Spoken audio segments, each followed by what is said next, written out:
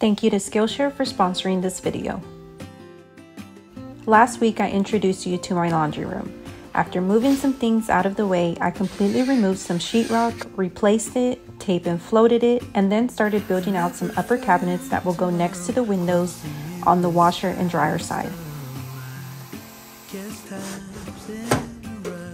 Since then, I finished building out the second upper cabinet carcass.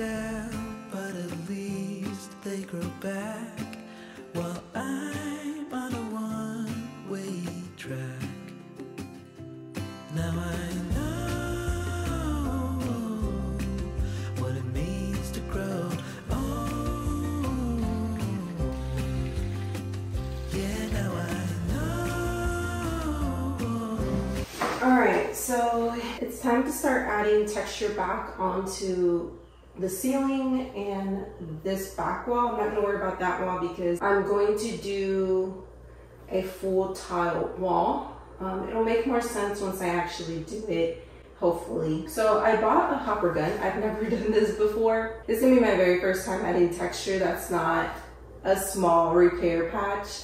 And usually when I've done a repair patch in the past, it's usually been with those spray texture cans. And those are pretty simple to use. I don't imagine that this is gonna be hard. I bought it from Home Depot, by the way. It was like $80 something. I figured it'd be cheaper if I did it myself than to hire somebody to do it. It'd also be cheaper if I bought the gun versus renting it out. I think renting it out was like, oh man, this is heavy. $60 something for 4 hours. And I was like, well, what if this takes me longer than 4 hours? Then I'm gonna have to pay $100 and something. I might as well just buy it. So I went ahead and bought it. I'm gonna get this set up. I'm gonna mix my joint compound and then we'll be ready to spray, hopefully. Maybe that hard, right? The time I got, it is just enough to get by. Yeah, it is just enough to get by.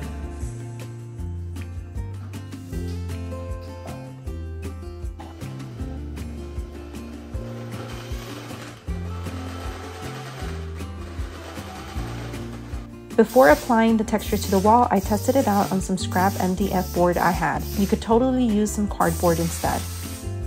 I tried to spray as consistently as possible, and then I would go back and spray areas that seemed a little sparse.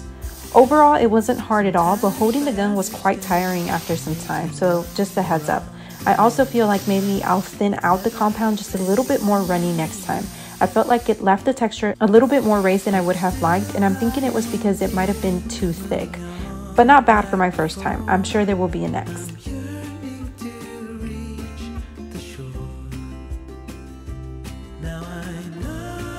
My manager and I took a quick trip to the hardware store to pick up some 1x3 select pine boards so I could start creating my doors for the cabinets. I measured and cut all of my rails and stiles, which would total to 8 of each. Y'all have seen me do this quite a few times before, so I'll quickly just go over it. I want to thank Skillshare for sponsoring today's video. Skillshare is an online community with thousands of online classes and members across 150 countries. It's a place to get inspired, learn new skills, further enhance your skills, and put them to work in impactful ways.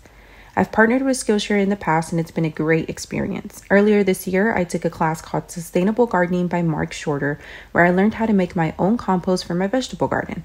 Every year we grow a garden, but I felt like I could learn more helpful skills and be more sustainable, and I was able to achieve that.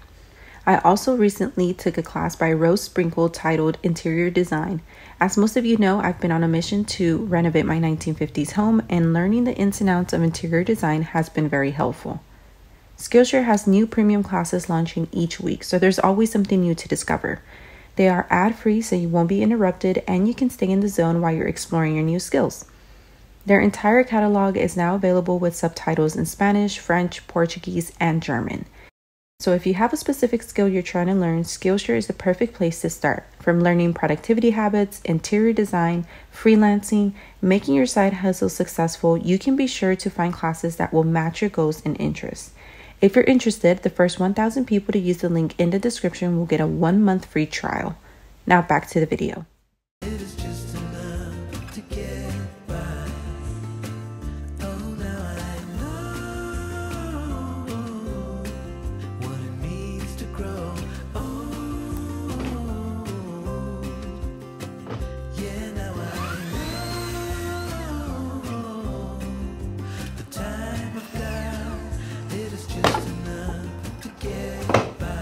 I switched out my single blade for a stacked dado blade so I could create my grooves.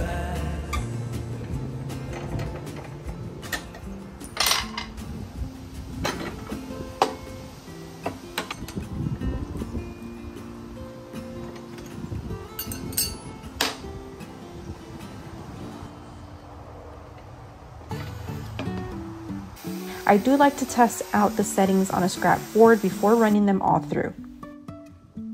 Life is a winding road, no telling where it goes. Driving through days and nights, won't stop for traffic lights.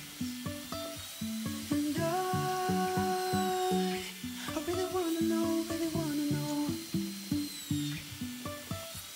if I will ever figure out where the road goes. After running all of my boards on one side, I adjusted the fence and created my tongues on the rails. To clean them up, I used some sandpaper to lightly sand them down.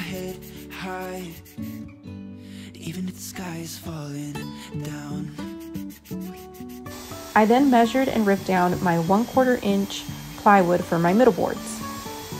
The last few times I built my cabinet doors, I've sanded them down after putting them together, but this time I decided to sand them down before. And I'm talking about the middle board here because I'm thinking I should have done it like this every time. It was so much easier.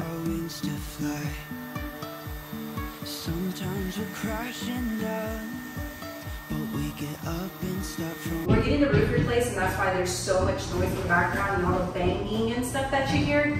That's what that is. So I apologize in advance if you hear all of that over my talking. I'll try to make this quick, but I went ahead and textured.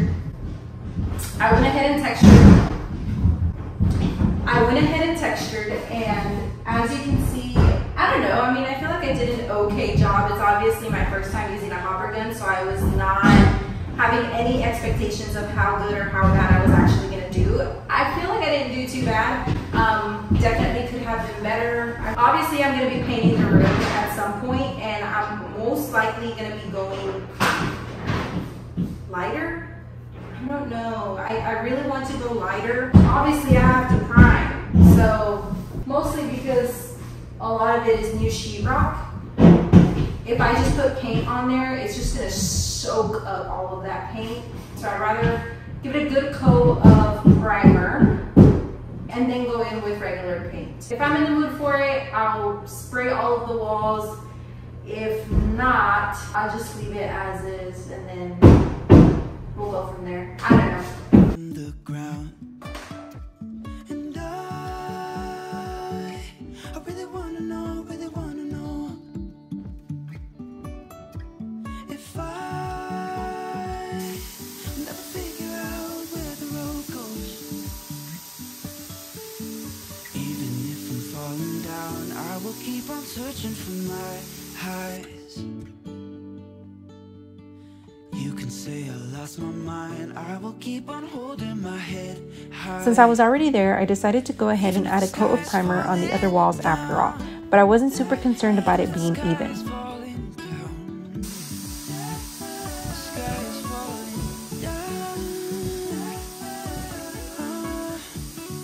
As I waited on the walls to dry, I went outside to check on the roof progress and moved on to putting the doors together for the cabinets. Forgive me if it feels like I'm jumping around all over the place. I didn't want to wait around for things to dry and not move on to something else while I could. As most of you know, I only work on my projects when my little one is asleep, so I have to make the best of the time that I get.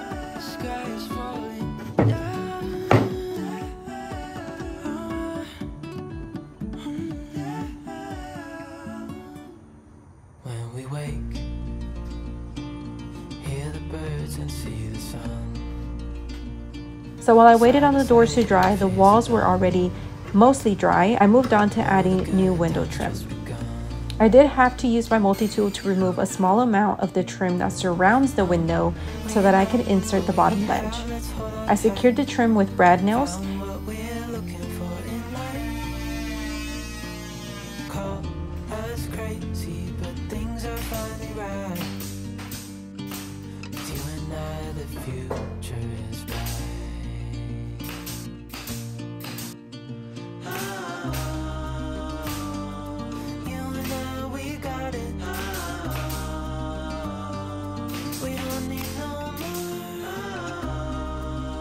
and I repeated the same thing on the second window, but I made sure to put the top piece before measuring and cutting the sides, and that gave me a much more accurate miter when I joined them. Before I sleep, hear the crickets through the moon, side by side and through and through. And once again, and not for the last time of course, I cleaned up some more. Oh, well, you know what we have, let's hold on tight. I'm gonna go ahead and remove the rest of the baseboards that I never removed, just so they're out of the way, because the next thing to do is to remove this flooring, and I need those to come up in order to do that. So let's go ahead and do that. I don't have that many boards to take off. I'm gonna take off the door trim too. So there's only a few boards left. Shouldn't take me very long. When removing baseboards, if you don't wanna mess up your paint, or you don't wanna risk it peeling up, always score it with your knife before you go in. Found what we're looking for in life. Call us crazy, but things are finally right. With you and I, the future is bright. Oh, you and I, we got it. Oh, we don't need no more. Even in the hard time, you and I can weather any storm.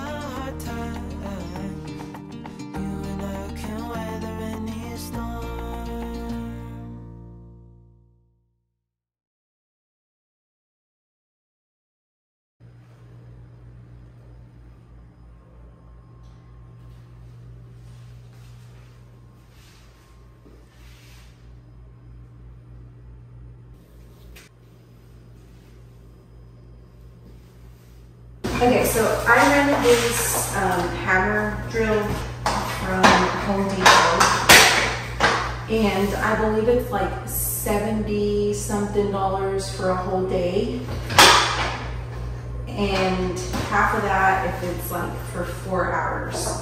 So I'm gonna try and get it done before 9 o'clock. It's like 7 o'clock now. But I don't know if I'm gonna be able to get everything up and all of the mortar that gets stuck on there. But yeah, this is what it comes with. And then we have your attachment bit. I don't know what these are called. This is my second time doing this. And the first time I did it, it went super smooth. I did it in my restroom in this same space.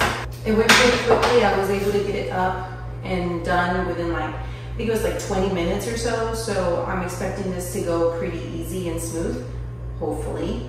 We'll see how it goes, but I'm just gonna get this set up and ready, and we'll start bringing up this tile.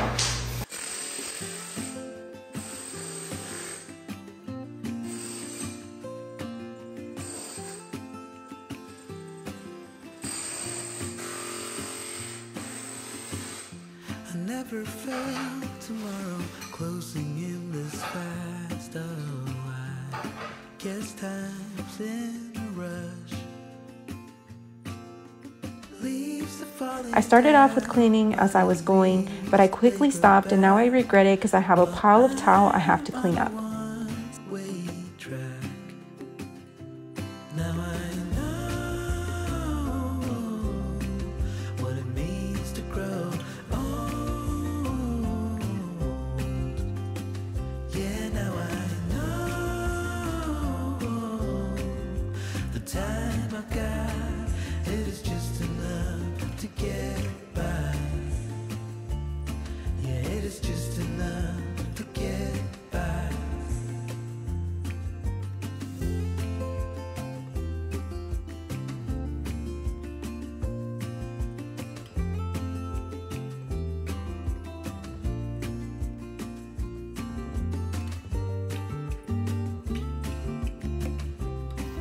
So be sure to stay tuned for the next video. We have tested out cabinet colors, which I think I've decided which one I'm gonna go with.